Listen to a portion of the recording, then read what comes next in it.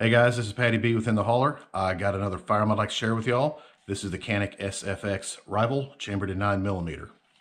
Go ahead and make sure she's clear.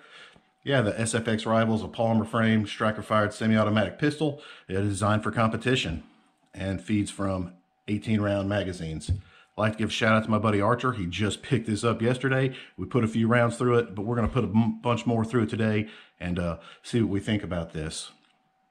You know, Canik, when they first started, getting imported from Turkey back in the day, they were just kind of like a budget gun, based on the Walther design. But they've really upped their game. They've gone heavily into the competition realm, winning lots of tournaments and making their guns better and better and better. And this thing is, made to be right out of the box, competition ready. So speaking of the box, what all do you get with this thing? Canik probably does the best job of giving you the most stuff in their box. As you can see, you've got 2 additional back straps, you've got cleaning tools, you've got bit drivers and punch tools. Also in here is a couple different magazine releases, so you can put different ones in to adjust the length of the magazine release. Of course, you've got all your books and literature in there. This side over here, it comes right, with a holster. Just a cheap outside the waistband, but hey, it's free, so why wouldn't you take it?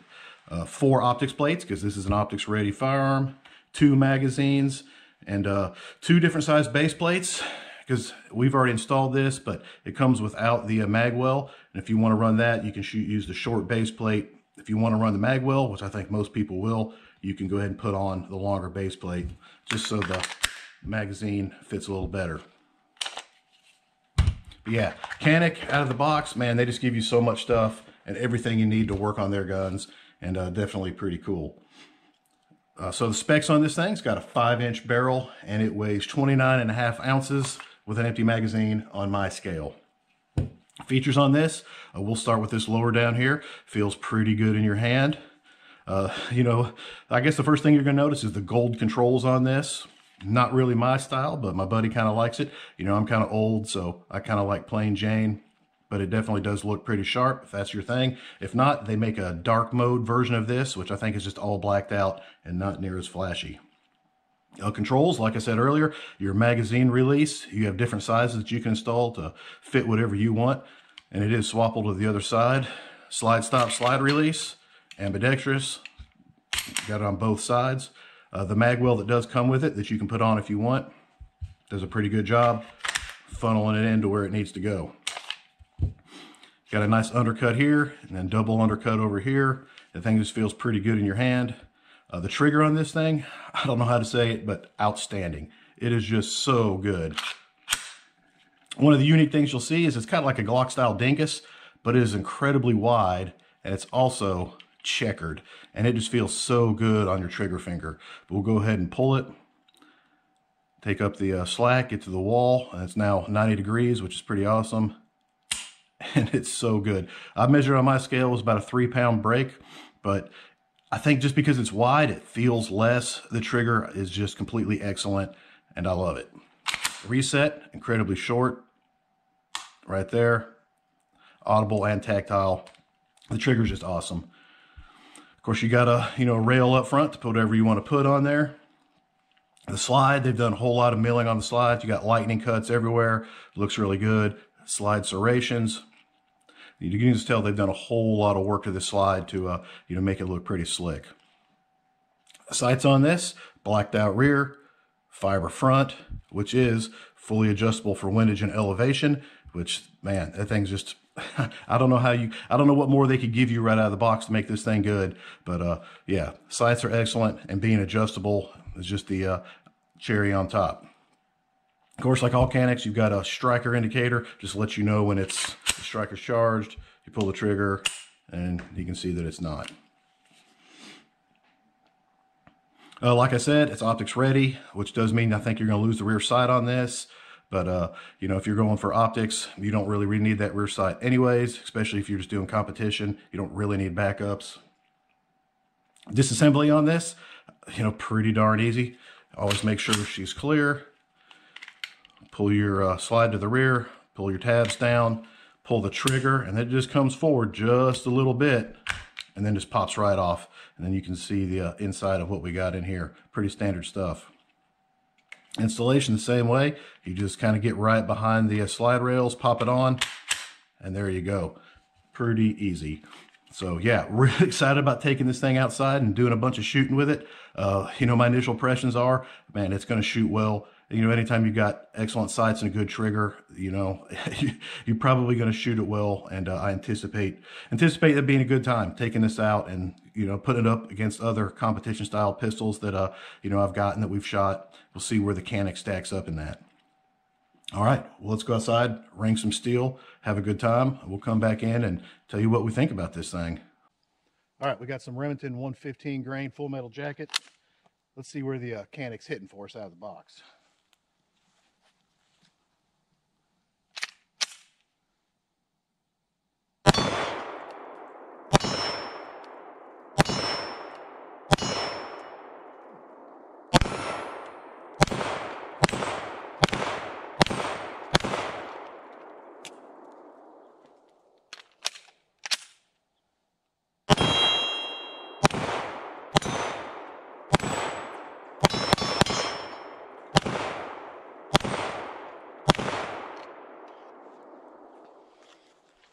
All right, hitting pretty close, good enough. Man, that trigger, something special.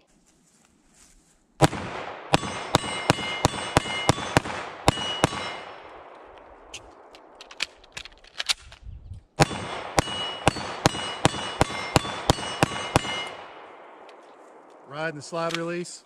Yeah. What do you think about your new toy? Like it a lot. How's it shoot? Shoots better than a lot of real expensive guns. Got a nice trigger for sure, good set of sights. Yeah. Not too much to complain about on that thing. Well, it's like we talked about earlier. I think it shoots a little softer than the Walther.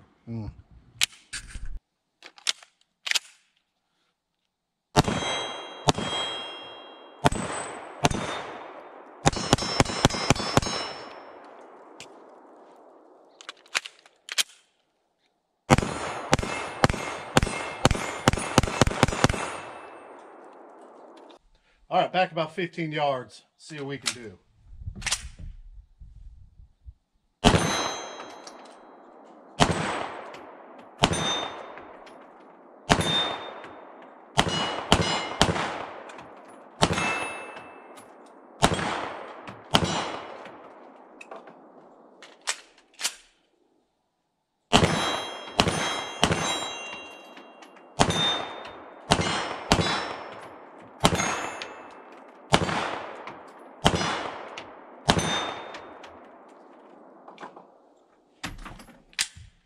Yeah, no problem shooting that distance with this thing. I'm probably gonna say it 1,000 times in this review, but that trigger just makes it easy. Let's try that 25-yard plate.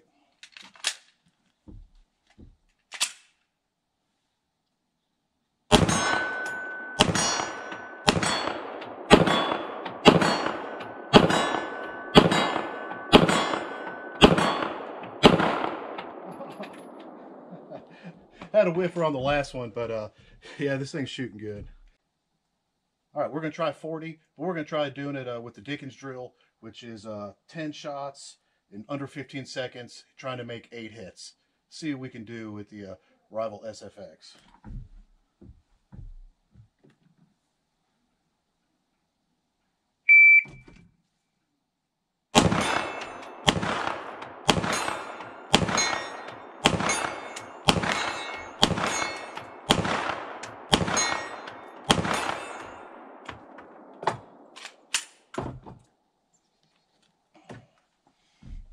All right, I got my 8 hits and we did it in 1183, so not bad, but this is a pretty excellent gun. He had like a self-defense pistol. This thing makes it a little easier.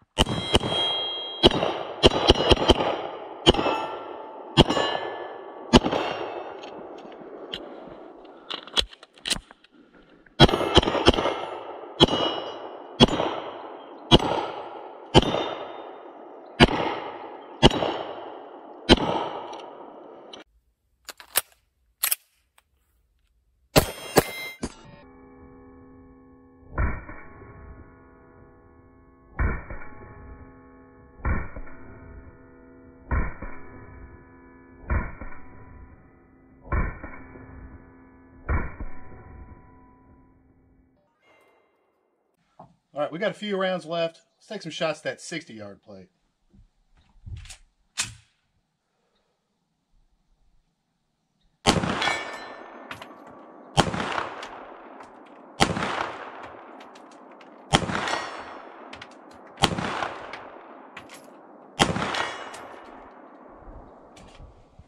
All right, not too bad.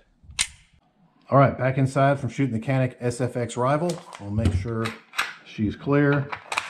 And yeah, just a whole lot of fun.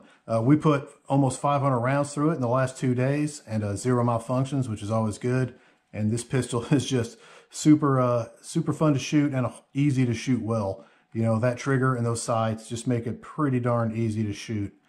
You know, for the price you pay for this, I think he paid $650 at a local Academy Sports, and I just don't know how you can beat it. You know, if you're going to compare it to something like, you know, like the Glock 34, you know, to get the Glock 34 to be like this, you're going to have to put a mag well, a new trigger, and new sights. And by the time you do that, you're going to spend way more money than you would on just go ahead and buying this Canik. To me, this compares really well to the Smith & Wesson M&P Competitor and maybe the SIG P320 Legion. Because out of the box, you buy it, and you don't really need to do anything unless you want to put an optic on it. But if you're going to run irons, this thing doesn't need anything. I don't really have any, you know, complaints with it. I guess if I was going to pick one, I would say that the grip texture is good, but it's not great. I guess you could put some Talon grips or something on there to make it great. But if that's the biggest complaint you have with a handgun, you know you're doing pretty good. Right out of the box, easy to shoot well and fun to shoot. I just don't know how you can beat it. Pretty nice pistol. I know a lot of people, they're not huge Canik fans. You know, made in Turkey and imported, doesn't have the long tradition and history that, you know, Glocks or Smith & Wesson does, but this thing is pretty darn excellent. So, you know, if you're wanting to get in the competition game and don't have a whole lot of money, I don't know how you could go wrong with this, just because it's so much fun, so easy to shoot, and easy to shoot well. So, well, there you go, guys. Canik SFx Rival. Y'all have a nice day.